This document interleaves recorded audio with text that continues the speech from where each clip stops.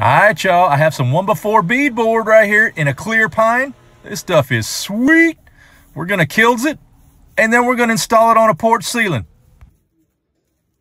I'm gonna measure over 4 inches on each side of this header, and then we're gonna chalk a line and install our first piece. I don't have to be right up against the header because I've got some crown molding and some furring to do on it, actually, make it a little wider.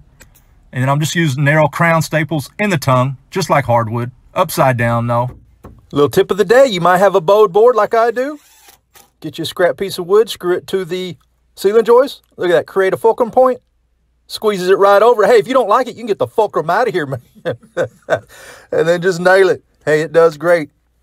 Doesn't damage the ceiling. Very easy to use. I'm gonna go ahead and use these slimline pop-in LED faux can lights and not use a conventional can light. That way we don't have bugs. It's gonna be on a porch, and that way bugs and stuff are not gonna be getting into the fixture itself.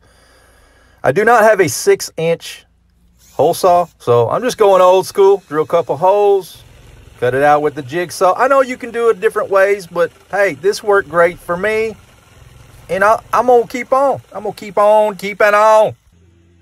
I took this scrap piece of 1x, put it up inside the ceiling. I had a run or two right there that needed a little extra support, so I just put it up there, use some staples, and give it some stability.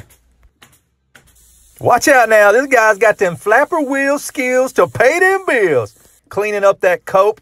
That's a long cope too, man. This is like a 60-degree acute angle. I don't know, but hey, the man did it, you know what I'm saying?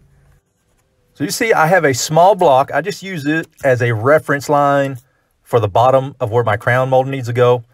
Then you can fine tune the corners if you need to, up or down. And then I just use some pin nails to fasten this smaller crown. I like to use the pin nails versus a larger finish nail, especially on the smaller stuff. And if you have to find an angle on a crown, piece of crown, I marked both sides, and that'll find you a point to measure from. That'll give you something to start with, and then you can fine tune it from there. Just finishing up a little sanding on these butt joints. We got some caulking done, and we're about to prime this raw wood. It's going to be a minute before the painters get here, so I just want to cover it up. And I used the Graco True Coat 360. It did pretty good. Overall, I was pretty happy with it. That's it, y'all. That's how we installed the 1x4 tongue and groove beadboard ceiling on the pool house. Thanks for watching.